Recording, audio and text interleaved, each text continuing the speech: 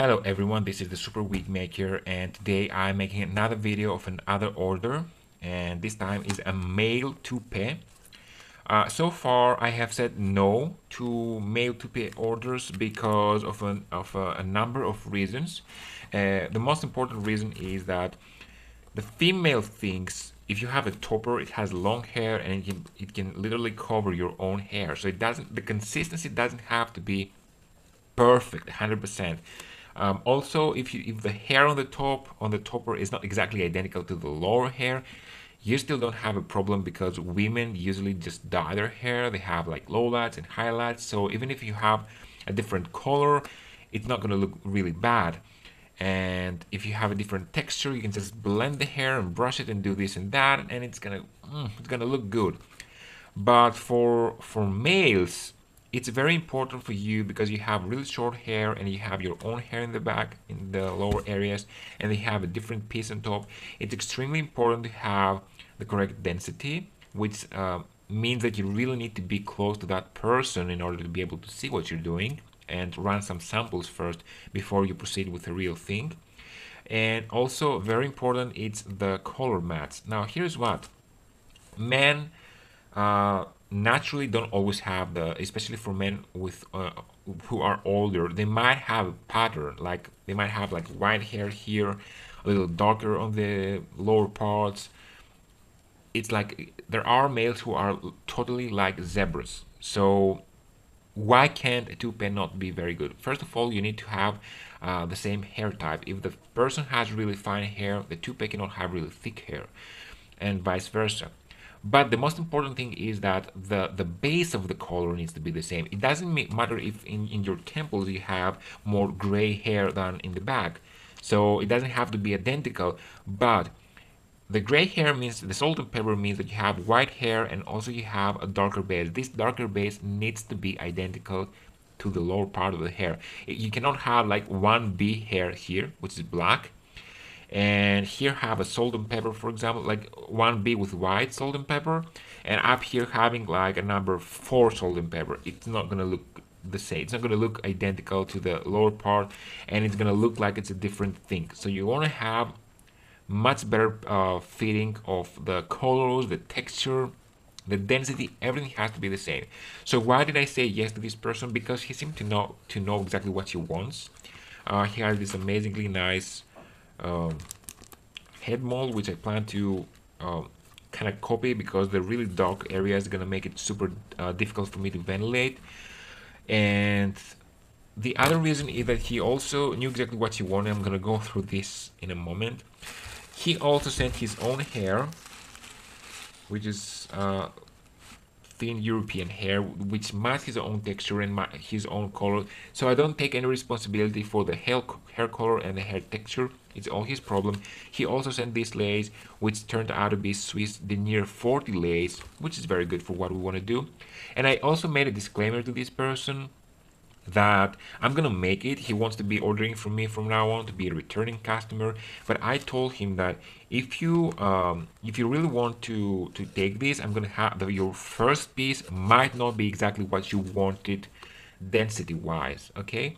Because when you say, like, it says like, for example, light density, extra light density in the blue, and ultra light in the front. Okay, but how do I know exactly if this light density is going to be light enough or thick enough for you?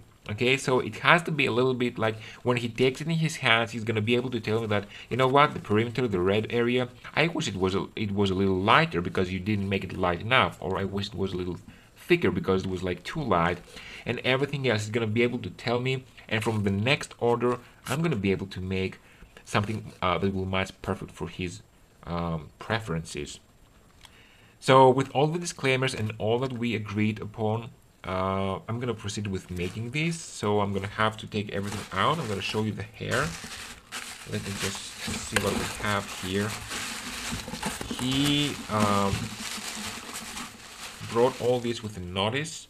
What he says is that it's kind of weird that this hair doesn't seem to have scales. Okay, so when I take it backwards, it doesn't seem to have any problem going backwards, because he told me that this hair is super expensive, Maybe they have removed the scales, I don't know, because I can just take it backwards and doesn't really seem to have a huge problem.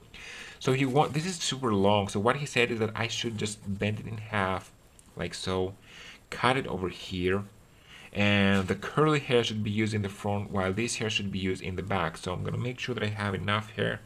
This is like too much hair for the toupee, and I have a second one. So yeah, I'm pretty sure this is gonna be enough for at least 3, maybe even 4 pieces, because this is a lot of hair. You can see that's so much hair. So yeah, it doesn't smell bad. And I also have, he sent me this lace. He got Swiss lace and wanted to practice, and he practiced on that. This is real human hair, so it's very easy for me to remove. I can actually put some bleach over here and let it over bleach, and it's gonna melt the hair, so it's gonna be removed. This is synthetic hair, so I have to hand pick it out. But I have plenty of lace to work for now here, so I don't really have to deal with that. I'm gonna deal with it later. So I just realized that the curvature and everything just fits perfectly on my head mold again, because this was too small and this was also much smaller, but also the curvature on this one is a little different. Like, it's not a huge difference size wise, but the curvature on my head was much more realistic because I'm a man and he's a man also. So what I did is that I put the real thing underneath, and it's impossible to ventilate with all this coloring going on. So what I did is that I just placed and made a new cap. So when I just remove that, let me just remove it really fast for you.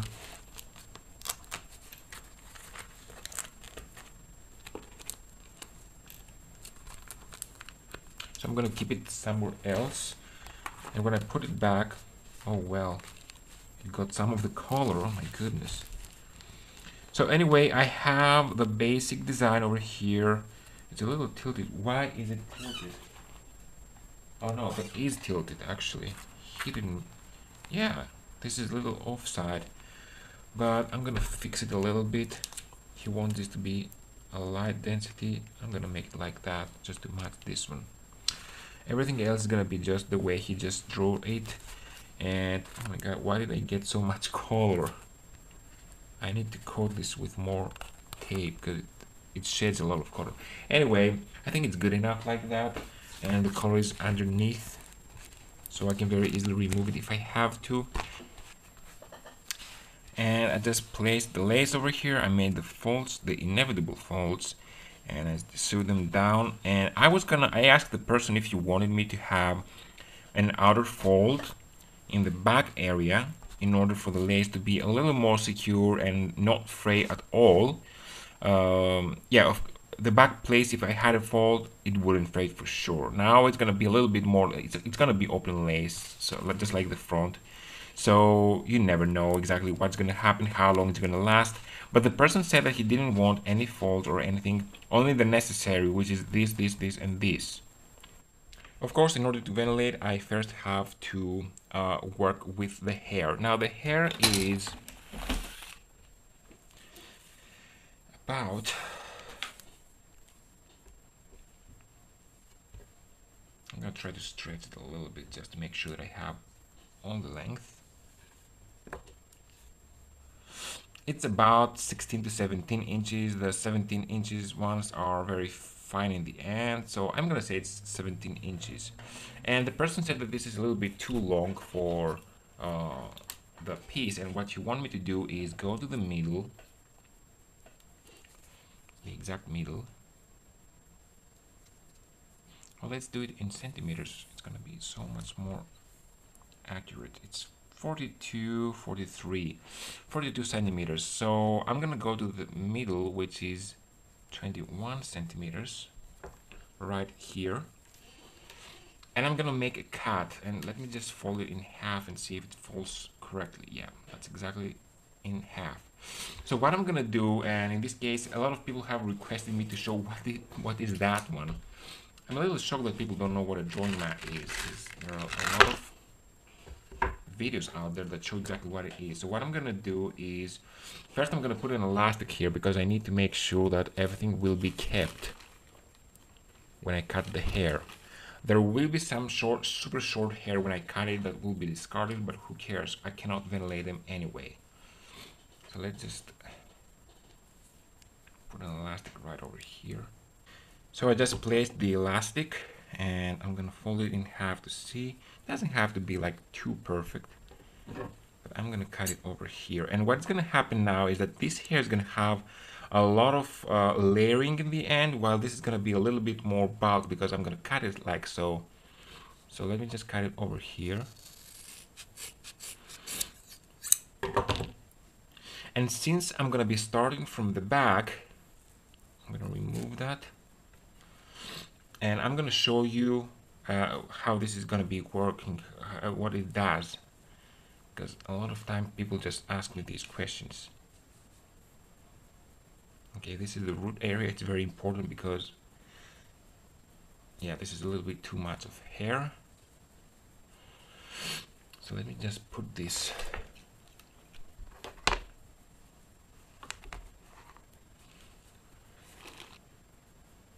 And I'm taking this out now.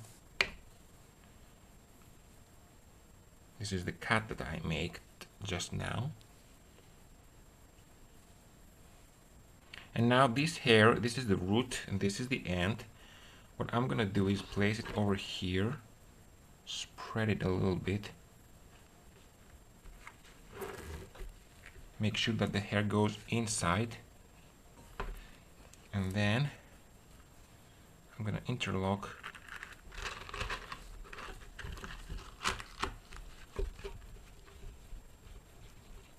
And now I can just pull hair from here, like so, and ventilate it, and then the rest is gonna be kept, and I know that this is the root. Okay, and this hair can be ventilated.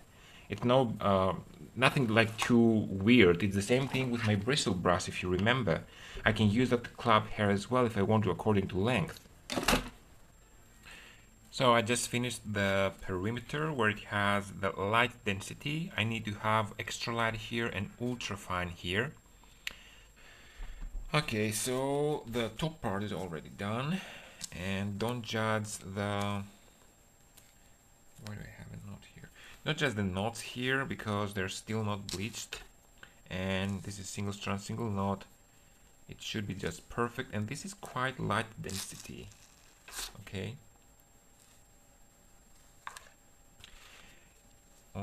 And he wants ultralight density here, so I ran a small test on the hair to see. There it is.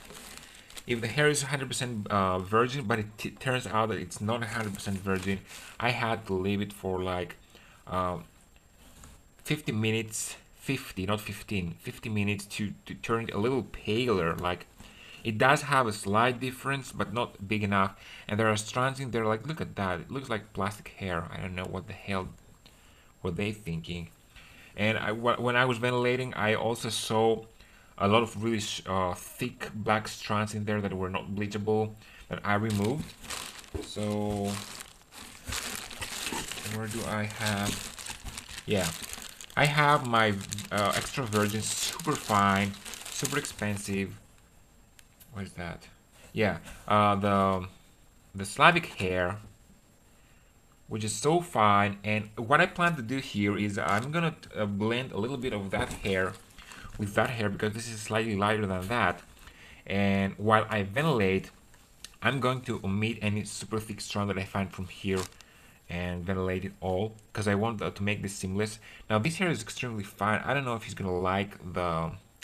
It's beautiful hair, but it has to match your own hair. If you don't have this kind of really fine hair, it's not gonna look good on you.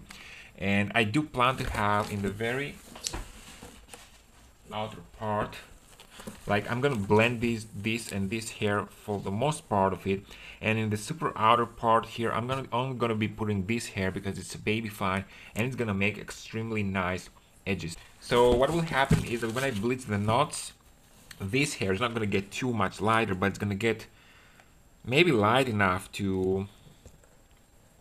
That's all I can do for now. We're gonna have to change the hair for the next order. This hair is not too thin, not too fine, but it does look European enough.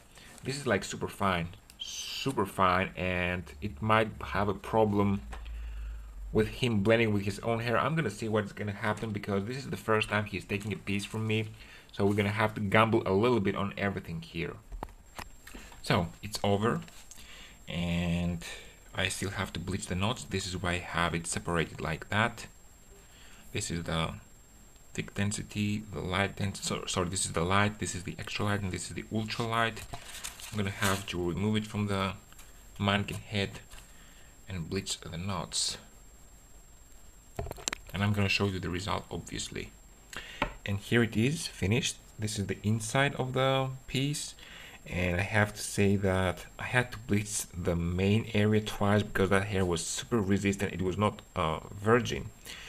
But I think it turned well, and on the next time that we make the same thing, I'm only going to be using my own Slavic hair, as we said. The hair is looking very good. Let me just brush it gently. It's actually more, no, like that. It's a little more curly than I thought it would be, and also he didn't know it was going to be that curly. And it might seem that it's a little bit too thinning for a head, but this is for a man, it's not for a woman. And he has, oops, he has a thinning head of hair, so he wanted this to be natural and kind of thinning. So yeah, let me just, it's a little damp, still a little wet. So that's how the front looks. Let me just separate, oops, let me just separate that for you. I have a mix between my hair and his hair. You can see that this super long hair is mine, and the hair that goes up to here is his hair. In the outer perimeter, like this amount, is just my hair, so the knots are gonna be totally invisible. The rest is gonna be like a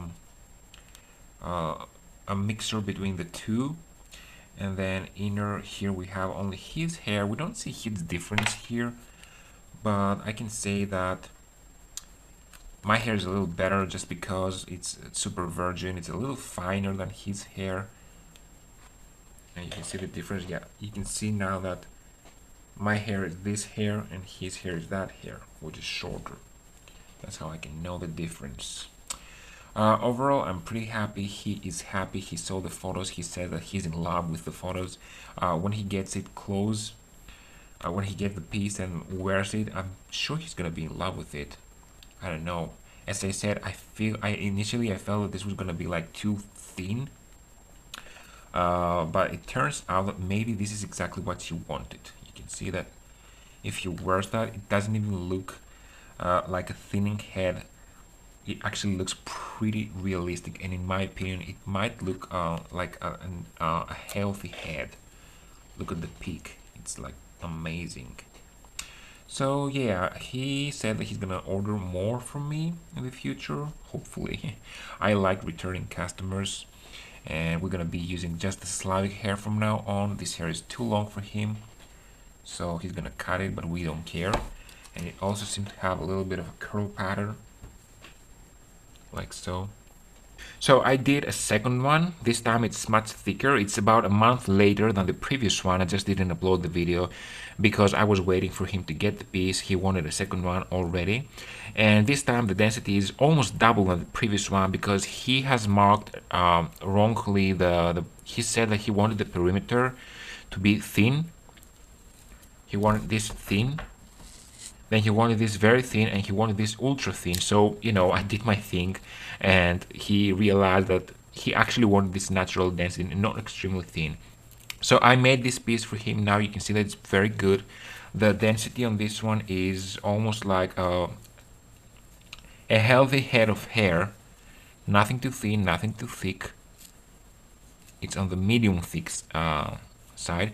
And he also liked the hairline area here. And he said that now he's comfortable with lowering his hairline because he has, like, this is the peak and this is the temple, so this is very back.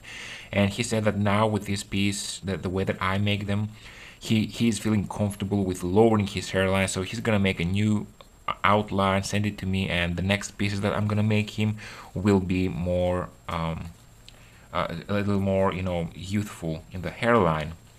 So yeah, that's how it is. It has more hair now. And thanks for watching, and ask me anything you want in the comment section.